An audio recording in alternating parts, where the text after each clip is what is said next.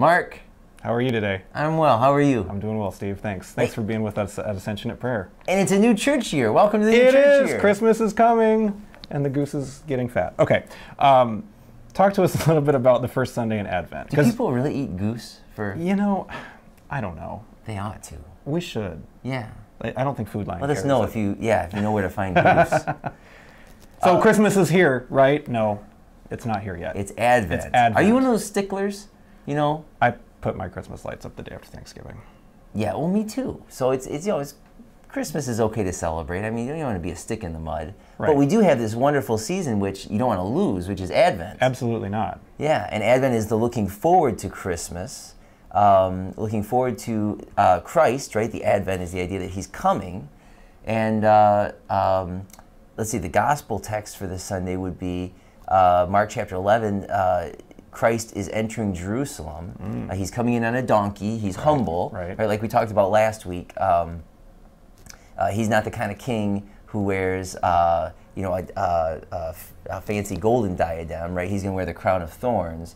And so the way in which he comes in to be king is to raise people up and really to put down people who are posers, who are actually evil and self-serving and only interested in themselves, but pretend to be leaders in society. Yeah, and I think there's definitely some parallelism between Palm Sunday and Advent that we see on Palm Sunday. Yeah. When we come in with the palm branches and we've sung "Prepare the Royal Highway," which technically in this hymnal is an Advent hymn, but interesting. Yeah, and so there's some very there's a lot of similarities between. Well, and the two. last week's hymn had the same thing. It had a kind of a Holy Week Advent. Lo, he comes with clouds, right? Descending. Yeah. Yeah, exactly. cool. But today we're looking at Lutheran Service Book 332, Savior of the Nations Come. This is one of my favorite Advent hymns, even though it has 8 verses. Short verses. Yeah, they're short. Stanzas, But it really, like we were talking just a minute ago, is there's the message of homecoming a little bit with the way that we are supposed to respond to the way that Christ comes. So on Palm Sunday, right, we wave our palm branches in the air, but in the first verse of this hymn, I think it wraps it up nicely. Marvel now, O heaven and earth, that the Lord chose such a birth. I think it's incredible that we have a king, we have a Lord, we have a Savior who did not come in on a chariot and a big old, procession and everything like that. I mean, he was born in a manger, which 21st century equivalent would be born in a, hog barn or a a trough or something like that. Right, some kind of poor, weary, strange. So this is awesome, I think, because I really feel this tension in society these days, and in being a professional, but still having this sort of other God-given reality, which is home and family.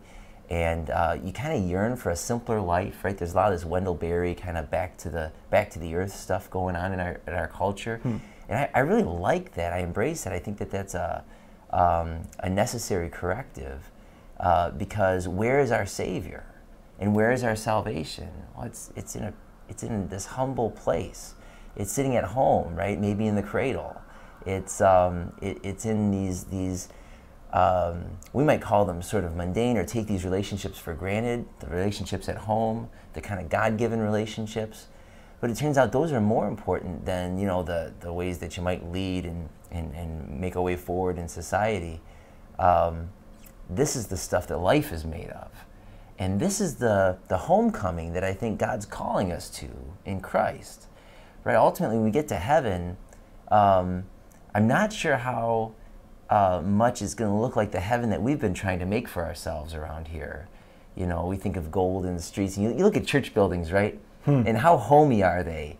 Not as homey as they used to be. Right. They tend to be more exalted in ways that I think sometimes kind of militate against this Advent narrative, which is, the Savior coming, and I forgot which line it was here, but from the manger, right, is newborn light. This is glory, is this child, this man on the cross. it's just not where the world is looking for these things. Mm-hmm. Yeah. There's one other verse I'd like to kind of just highlight, was verse 5. I think it is so important for us to remember the purpose of Christ's birth. The 21st century, even sometimes, unfortunately, the 21st century Christian perspective is to forget about the cross and forget about the crown as part of the Christmas story. That has to be so beautifully intertwined. The shadow of the cross looming over the manger, as one of the Kretzmans put it one time. I remember reading. Probably OP.